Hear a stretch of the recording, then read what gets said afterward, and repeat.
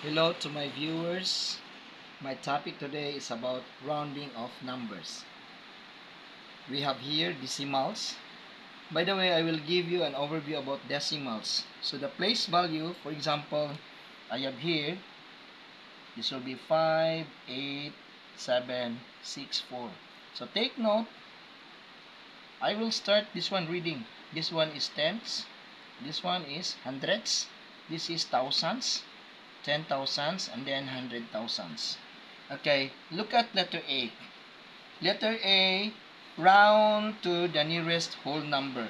So number 1, I have here 3.45. So I have to underline this trick.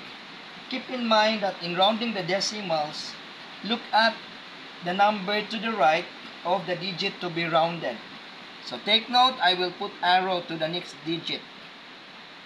So since this 4 is a digit less than 5, so the answer for number 1 is 3.0. How about number 2? I will put underline, in here. This will be the ones place and then make an arrow at the top. Since this is more than 5, so this will be to be rounded and then this will be up. Add 1 in here, so this will become 13. And then how about this one? Number 3, 56.92. So I have to underline the ones place of the whole number and then put at the top arrow. Since this is more than 5, so I will add 6 by 1. So this will be 57. And how about number 4? Number 4 is 0, right? And I will underline this one, the whole number, and then put arrow at the top since 5. I told you if 5 and more than 5, this will be plus 1. The underlined digit will be plus 1. So this will be 0 plus 1. So that will be equal to 1. How about number 5? So I need to underline the ones place of a whole number. In here. And then make an arrow at the top. So since this is more than 5, 6 plus 1. So this will be 7. How about number 6?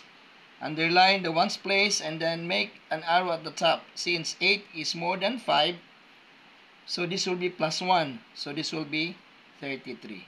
So that's for letter A. Now let's solve letter B. Round to the nearest tens. Okay?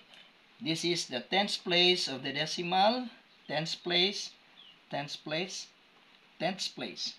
And then I will make an arrow at the top.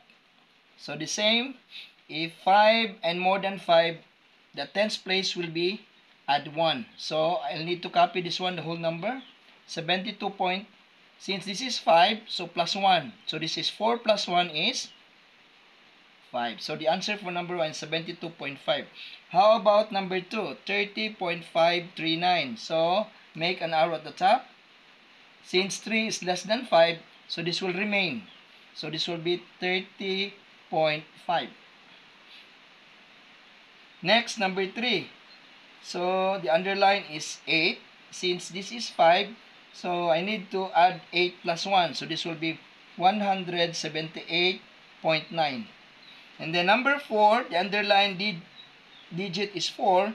And then make arrow at the top. Since this is less than 5, so this will remain 3.4. And how about number 5? The underlined digit is 9 and then make an arrow at the top. So 2 is less than 5, so the answer will be 0.9. Now let's move to letter C. Okay, letter C, round to the nearest hundreds. So where's the hundreds place? So the hundreds place for number 1 is digit 6. So I need to underline digit 6. And then I will make an arrow at the top pointing digit 7. So since this is more than 5, so I will add this one by 1. So this will become 7. So the answer for number 1 is 5.57. Then how about number 2? So where's the hundredths place? This one is 8. So I need to make an arrow at the top pointing to. So since this is less than 5, So this will remain the same. So the answer for number 2 is 456.08. Then how about number 3? Number 3, hundredths place is digit 6. And then I will make an arrow at the top pointing 4. So 4 is less than 5. So this will remain the same.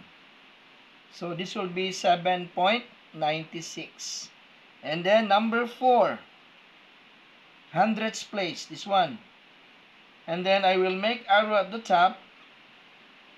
So this will be plus 1. Since this is 99, so the answer for number 4 is 35. Why? Because it's plus 1, then this is 9 already, and then I need to add this 1 by 1, so this will become 35. And then the last number for round to the nearest hundredths for number 5, so I will underline the hundredths place for number 5, which is the digit 2. Then make arrow at the top. Since 3 is less than 5, so this will remain 2, right? So this is 0.12. So this is the answer. That's all for today's topic.